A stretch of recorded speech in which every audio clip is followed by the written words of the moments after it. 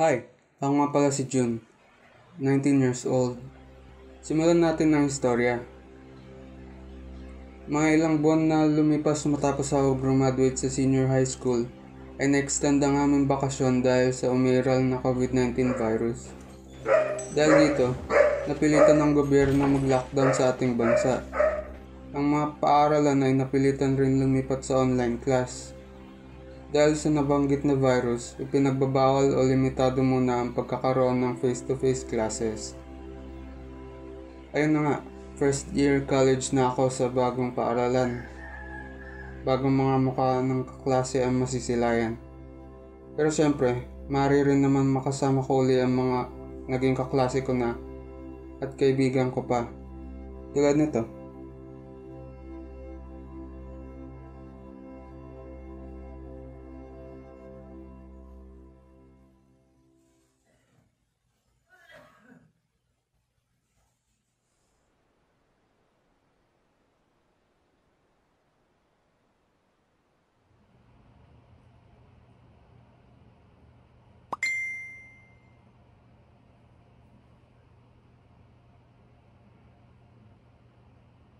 Nakapag-confirm na ba kayo sa BSIT?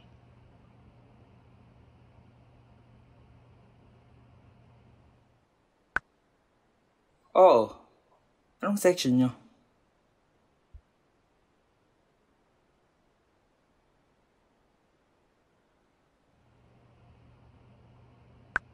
BSIT 1-3. Kayo ba?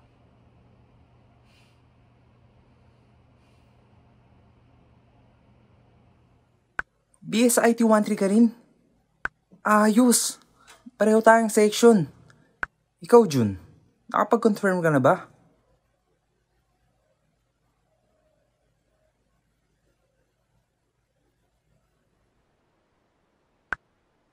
Magkasabay ulit na naman tayong tatlo. Yun no, nasa parehong section pala tayong tatlo. Teka muna, add ko lang kayo sa group chat ng section natin.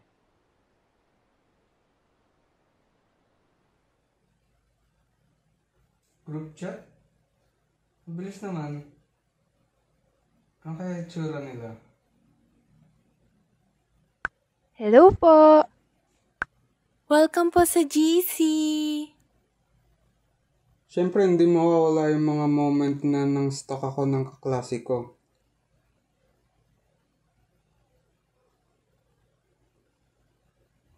Ano ba yan? Kung hindi nakalock yung profile, konti lang yung mga picture. Diba eh? Ganun din naman ako eh. Uy, ang ganda niya. Kaso, parang magkalayo pagitan namin dalawa eh. Siguro ko, hindi ito magkakagusto sa akin. Ay, ewan. Nagtulog na lang ako.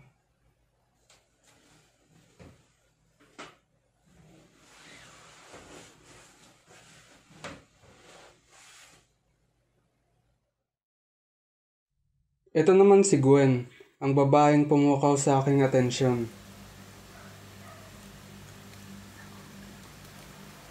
Uy, Gwen. Malapit na pasukan ah. Nakita mo na ba mga kaklase natin? Hindi pa nga eh. Though makikita naman natin sila bukas sa klase. Pag nag-on-cam, ganun. Paano kung wala silang camera? Tara, stalk muna natin. Hala siya, stalker. Basta ako abangan ko na lang sila bukas sa klase.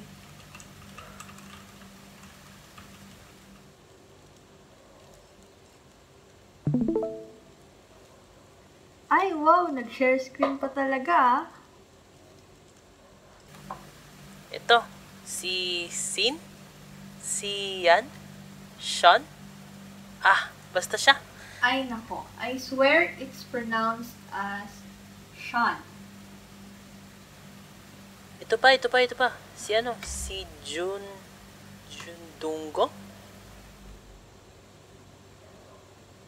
Uy, Gwen. Nandiyan ka pa ba? Hello? Hello? Oo naman. Uy, Beshi, ano ang name niya ulit? Sino?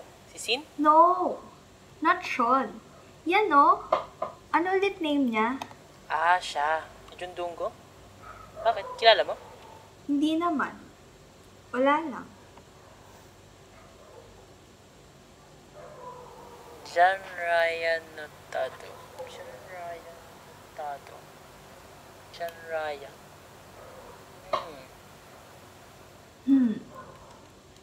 Jun Dungo. May sinabi ka ba, Gwen? Hindi kita narinig. Ako? Wala.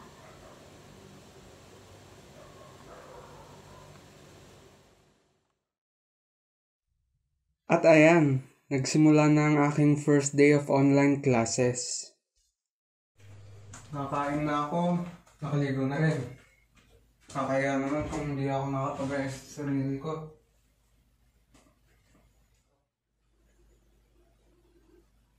Join na kayo sa room. Send link po. May pasok na ngayon? Ito na yung link. Sana hindi ako magmukhang out of place.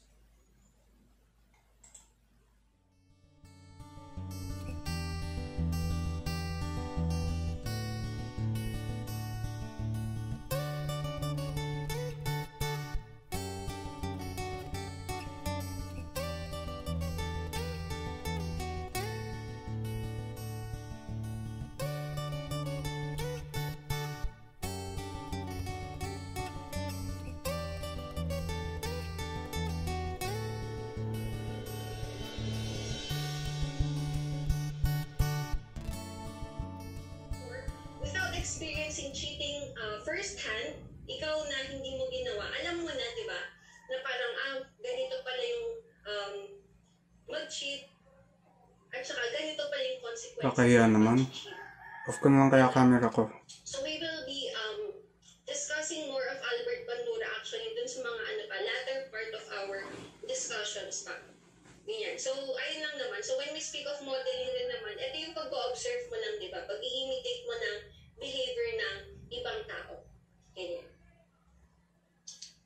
So, ito naman, siguro hindi ko na ipapasagot to sa inyo, pero I would just like to discuss ito, no? Self-fulfilling prophecy. Ganyan. So, ito namang self-fulfilling prophecy na sinasabi natin dito is wait lang po, sorry. Ayan. So, self-fulfilling prophecy, ito ay isang term actually that speaks of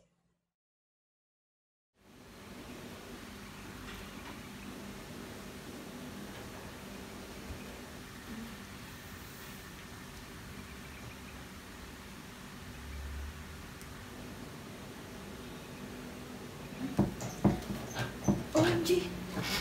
Late na ako sa quiz class ko. Shit.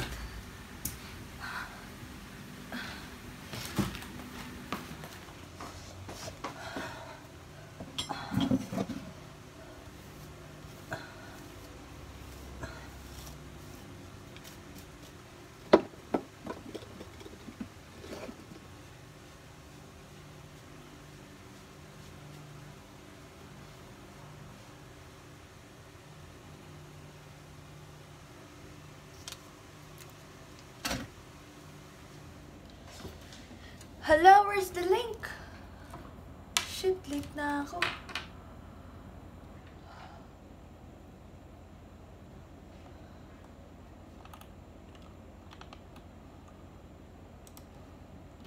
Uy, ayun. Ayan, so since we are through, of course, with the philosophical perspective, dadayon na ngayon tayo sa sociological perspective. So when we speak, of course, of sociology, ganyan, so di ba, it studies the structures of the society, passive participants dun sa society na kinabibilangan natin. So meron daw tayong malaki, or how should I say this, a powerful influence. Ayan. We have a powerful influence over the socializations happening around us, di ba? And of course, the consequences that develops. Albert Bandura actually dun sa mga latter part of our discussions pa. Ganyan. So, ayun lang naman. So, when we speak of modeling rin naman, ito yung Diba? pag-observe mo Ito ng si iba, June. pag-i-imitate mo ng behavior ng ibang tao. Ganyan. Ay, bigla So, siya ito naman, nag-off-cam? siguro hindi Di na. bale na lang.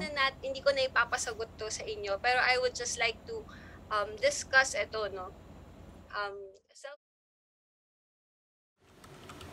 Ayan yung activity.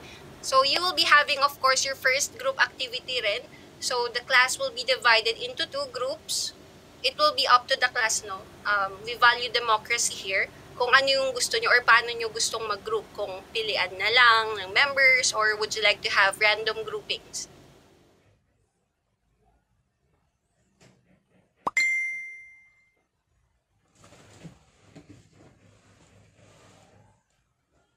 Hello! May ka-group ka na ba for the activity?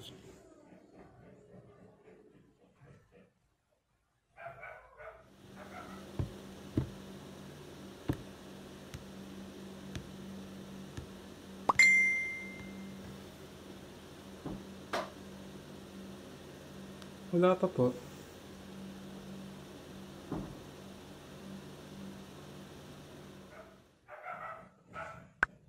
Ayun, sakto. Gusto mo ba sumali ka na lang sa group namin?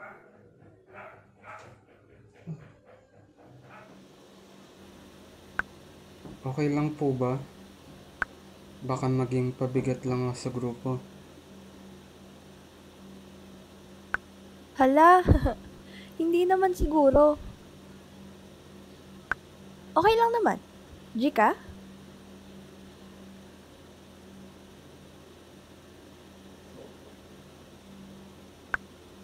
If okay lang po sa inyo,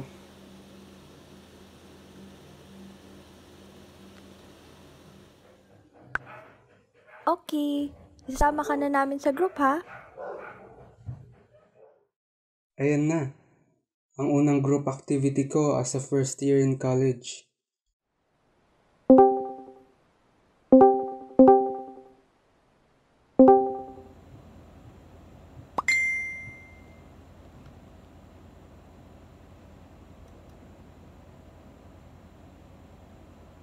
Okay lang ba kung naka-off cam ako? Nahiya kasi ako. Uy, okay lang. No worries. As long as present ka naman sa meeting. Hello, hello, hello. Dito na ba lahat, guys? Hello. Hello! Oo, nandito na lahat. Tara, magsimula na tayo.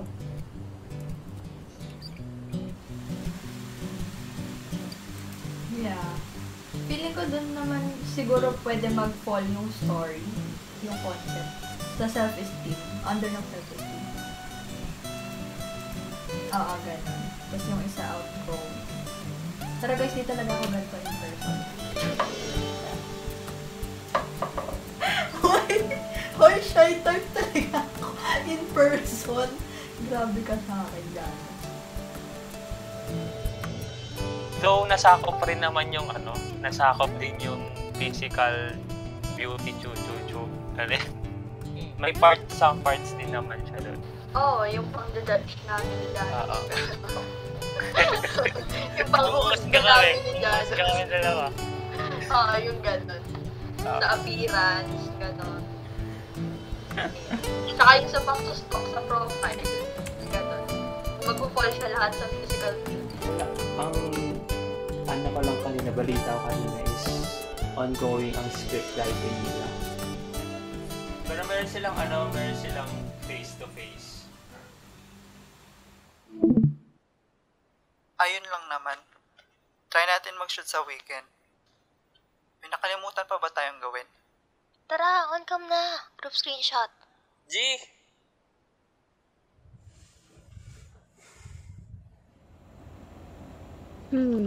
Nahihiya pa ata si Jun eh. Huy, minsan lang eh. Magpakita naman kayo. Parang others. Sana naman magbukas na ng cam si Jun.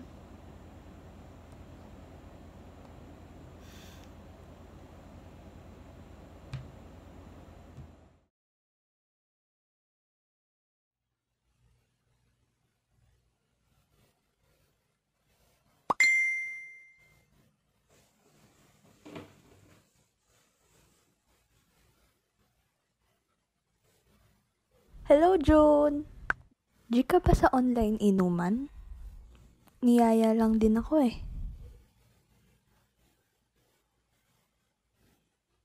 Nakakahiya naman. Hindi ko sila ganong kilala. Siguro kung kasama ka, okay lang.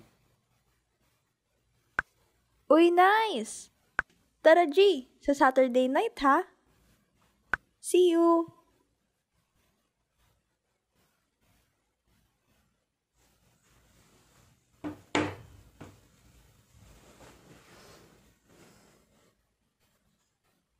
Sana hindi ako mapahiya.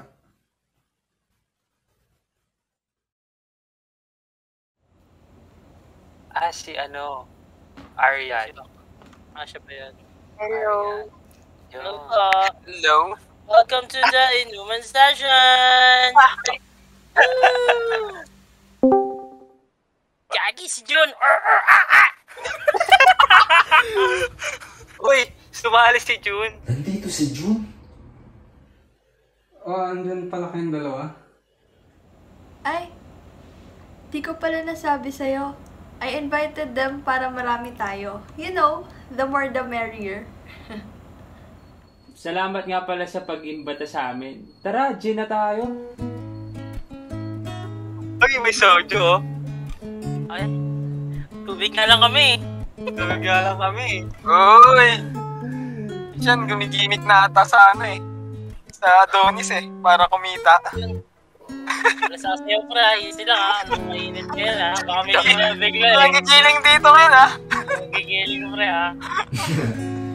Sira talaga itong mga to.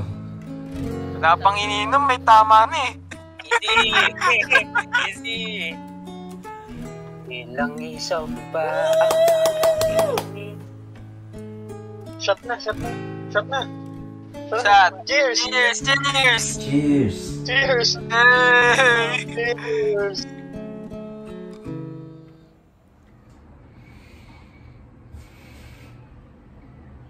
Tara, June! Mag-on cam ka naman. Makita mo naman kagwapuhan mo. Tara na, Jun! Oo nga, dali. Untong ka na, para makita namin yung ito ng mundo. Kasi, Gusto mo naman yung yung mukha mo. Tama na yan. RB Imperial. Ayun ito siya daw yung na-issue kay Lord Jata, parang ganun. Ha? May nilabas Parang, bang ano, third party involved? May nilabas bang third party involvement dun sa breakup nila? Wala naman. June, are you okay? Chismis lang ako, wait lang. Okay lang naman if hindi ka mag-on cam. Kasi kung may third party involvement, Ayos lang ako. hindi na Ganito lang talaga ako. si Will. Nahihiya lang ako. Feel ko kasi na out of place ako kapag nag-on cam. Post ni Ashley Uy, okay lang yan. Tayo-tayo lang naman nandito eh. sayang yung bahay nila. Ako nang Kahit na, wala ako ganong confidence sa itsura ko. Lo, cute ka naman ah.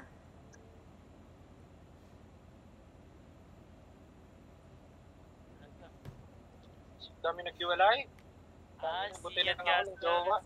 Kaya pala.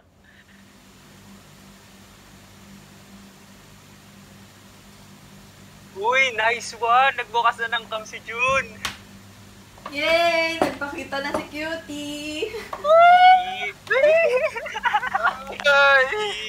Juen!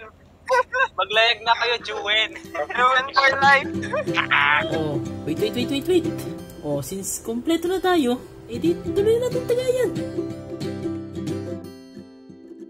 I think I like long conversations, amusing observations. It's a single best combination for me.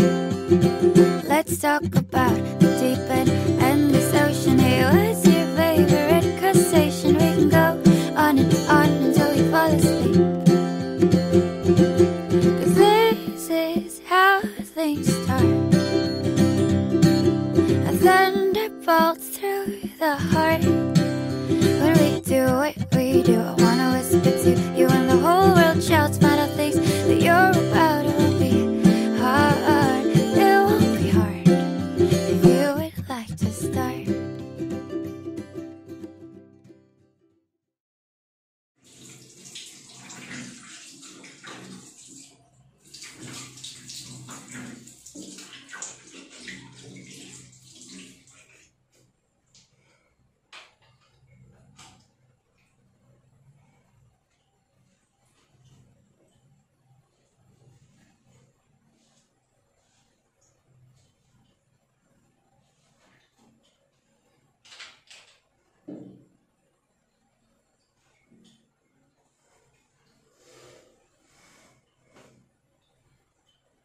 Grabe. Kahit ka na.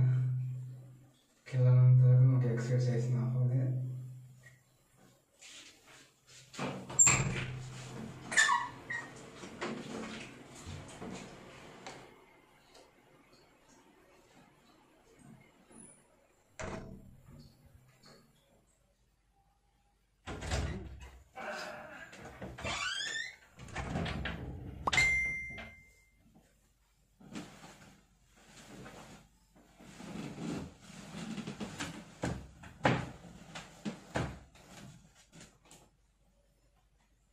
Gising ka pa?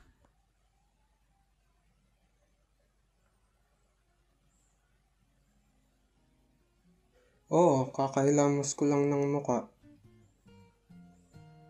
Is it okay with you if I called?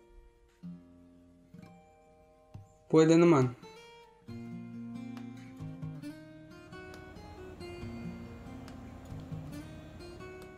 Okay ka na ba? Lasing ka pa ata. Di na ako lasing. I'm fine.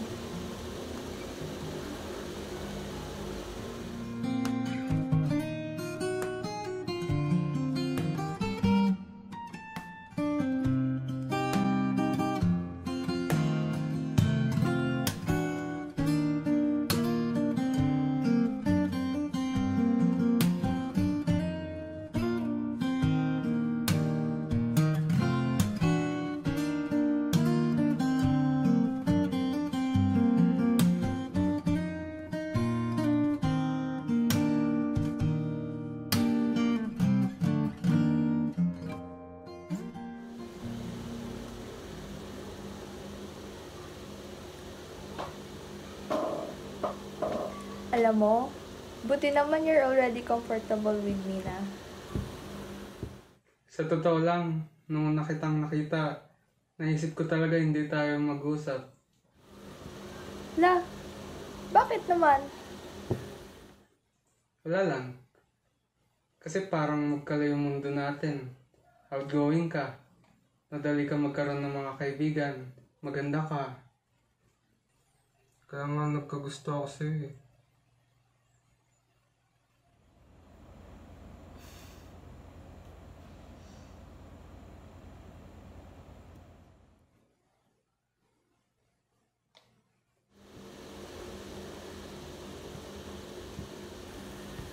OMG, wait. To be honest, gusto din kita. Ako? Paano ka naman magkakagusto sa akin? Wala naman ako ganong itsura. Ikaw nga. Tsaka, bakit sa akin? Hindi rin naman ako ganong maganda. Hindi kaya, nung first day of classes, ikaw talaga una kong napansin. Actually, bago magsimula ang klase, tinitignan ko talaga mga picture ng mga kaklase natin. Ikaw talaga ang kumuha ng attention ko.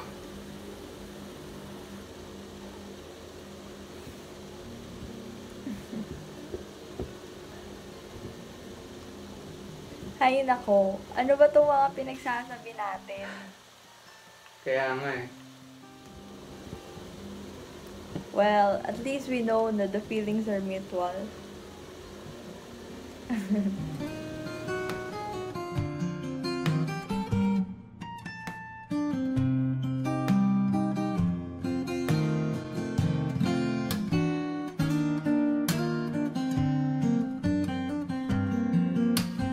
Lumipas na ang isang buwan, naging mas malalim pa ang pagtitinginan namin ni Gwen.